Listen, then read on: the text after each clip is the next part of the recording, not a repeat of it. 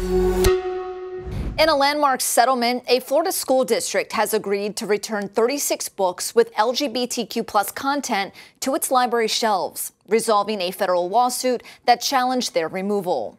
Nassau County School District has reached an agreement to restore previously banned books to libraries, including the book at the center of the case titled "And Tango Makes Three." Tango is the story of two male penguins living at the Central Park Zoo and raising a baby chick together.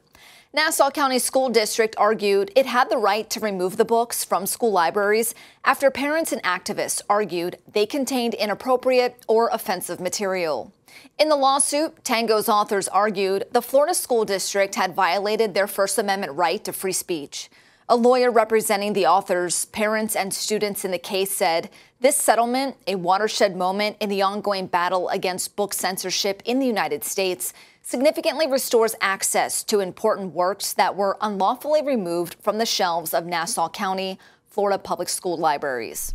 All previously removed books will return to library shelves with specific access restrictions for certain titles, including The Kite Runner and Beloved, which will require parental consent or an age restriction of 18 years and older.